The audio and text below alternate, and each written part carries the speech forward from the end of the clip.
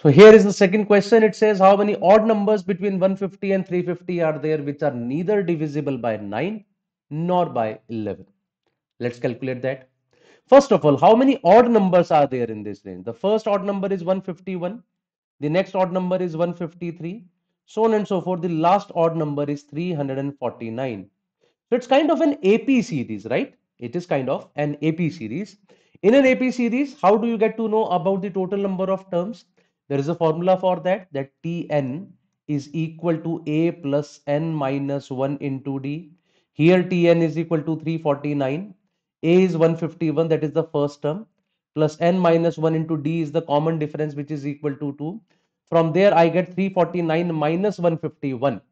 So 349 minus 149 is 200. Further 2 is subtracted. It is 198. Divided by 2 is n minus 1. So n is equal to 99 plus 1. That is equal to 100. Though now, in an exam time, you should make it a habit that rather than doing this whole process, we should just be doing this minus this divided by the common difference plus 1.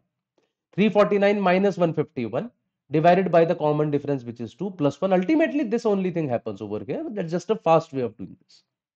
Next. Question says none of them should be divisible by 9 or 11. So let's calculate the number of numbers which are divisible by 9 or 11. I'll subtract that from the total. So how many multiples of 9 are there? The first multiple of 9 is 153 in this range. That is 17 into 9. Of course, the next would be 19 into 9 because you are talking about odd numbers. Just keep that in mind, which is 171. And that ways it would go on. So what is the last number which is divisible by 9?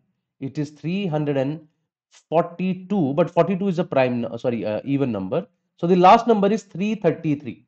And 333 is 9 into 27, right? So I have 9 into 17, I have 9 into 19, I have 9 into 21, up to 27. So you can roughly count these numbers. There are a total of 6 numbers which are there in this range. 9 into 17, 9 into 19, 9 into 21, and that way is going up to 9 into 27. So 6 numbers are there divisible by 9. How many numbers are divisible by 11? Let's talk about them as well. The first multiple of 9, which is divisible by 7, I'm sorry, I think it was 37, not 27. I'm really sorry. So it was not 6, that means it was equal to 11. How many multiples of 11 are there? The first multiple of 11 is 154, that is 11 into 14. Of course, I'll not have to take the even numbers. So 154 will not be taken, I'm sorry. The first number taken would be 165, that is 11 into 15. And next would be 11 into 17, that is 187. And that way the series would go on. So what is the last number before 349, which is divisible by 11? It is 341, which is 11 into 31.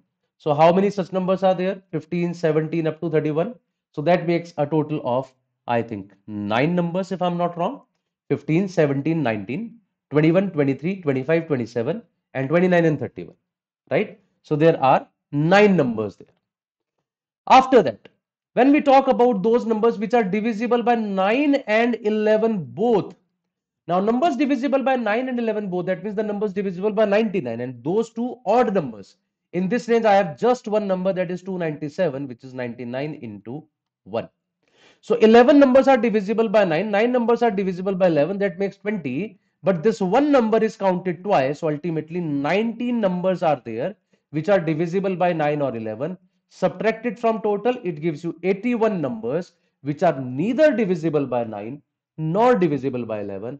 And by that logic, we get the answer as 81 for this question, right? So for question number 2, the correct answer is option C.